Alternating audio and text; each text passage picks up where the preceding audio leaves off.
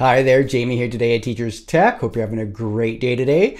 Today I want to show you how you can import data from the web into Google Sheets. So what I mean for this, something like a table here. So here I am on Wikipedia. These are Netflix films of 2021. They're in this table. You can use a function that imports them directly into Google Sheets so you have the entire table.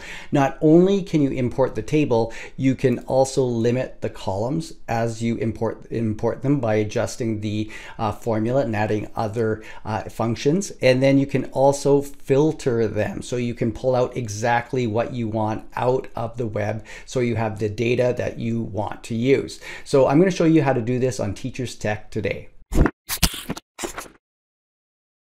So the data that I'm pulling is from Wikipedia, like I showed you in the intro, and I can put a link to this where I'm pulling it from down below in the description so you can follow along exactly. I'm going to select this list of Netflix original films 2021. So you can see that there's a list right here of contents, and then we have this table down here. So I'm going to import this, and it can be done really quickly into Google Sheets. But what I need to take from this is the URL. So I'm just going to go Control-C, or you could right-click and copy that also. I'm going to go over to Google Sheets, and the function I need to use for this is going to be import HTML. So I'm just going to go to A1 here and start with my equals, and I'm going to type import, here it is right here, import HTML. Now you can see the syntax that's going to be used is the URL, query, index, and local. If you want to see more about the definition of these, just click this to open them up, and you can see it will give you a little bit more information. I'll explain it as I go through. The first part is going to be the URL. Now it's important to remember you need to use the quotation marks on this. So I'm going to put the quotation marks first here, and then I'm just going to paste in the formula, and then I'm going to put another quotation mark and then a comma.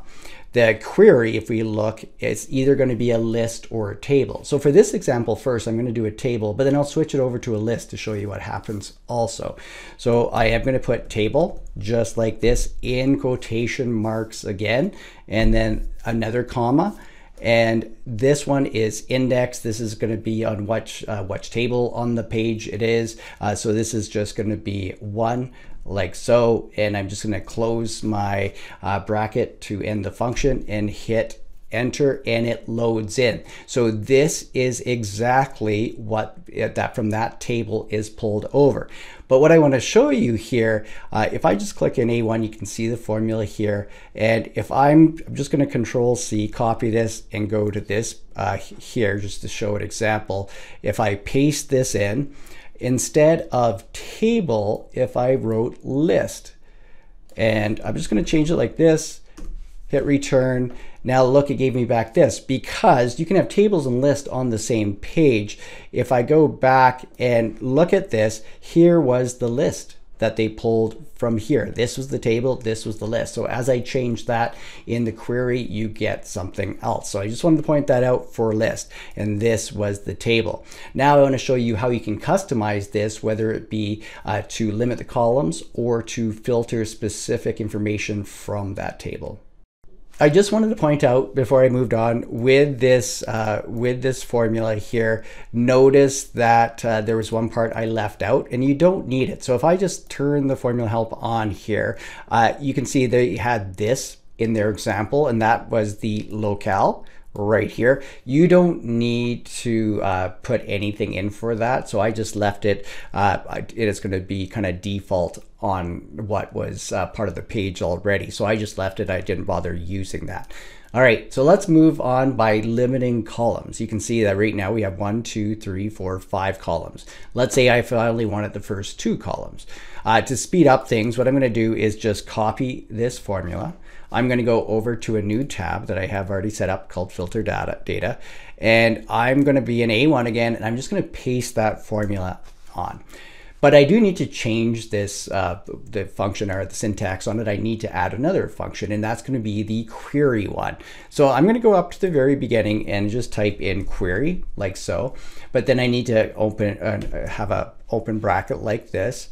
and then I'm going to go to the end of this, and this is where I'm going to say, well, what do I want to query here? So I'm going to put a comma.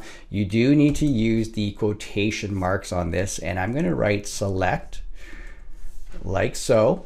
And what do I want to select? Well, I want to select column 1 and column 2. So I could put column 1 like so, column 2 like this, and then I end my quotation marks and then my bracket so that I'm closing that query also. So I hit enter, and now I've only brought in the 2 columns. So using it that way, you can go through and pick the columns from the web page to quickly bring in that to Google Sheets. So the last thing I want to show you is how you could bring in a specific part of this table where you can kind of add a filter to it. So I'm going to do a little copy and pasting again to save some time. I'm going to just select everything up here and Control C.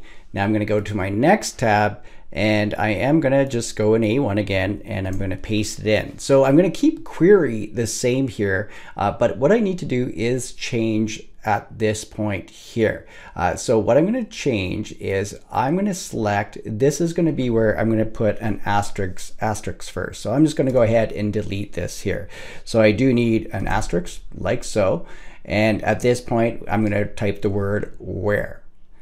And I need to say that column 2 is going to equal something. So I'm going to add right after here, I'm going to say column 2 equals.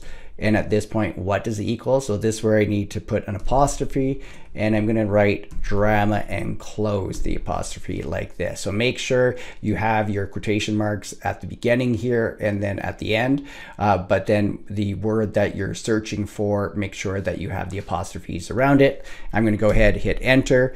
Notice it pulled back this time anything in column 2 that is drama. So it went through that whole list, and now it filtered back this. So you can really pull out specific information from these tables. So I hope you like this little tutorial on how to import data from the web into Google Sheets. I find this even handy if I need to kind of practice data sometimes, is just to pull it in from the web, and then I can even show examples to you guys when I'm creating my tutorials. So thanks for watching this week on Teachers Tech. I'll see you next time with more tech tips and tutorials.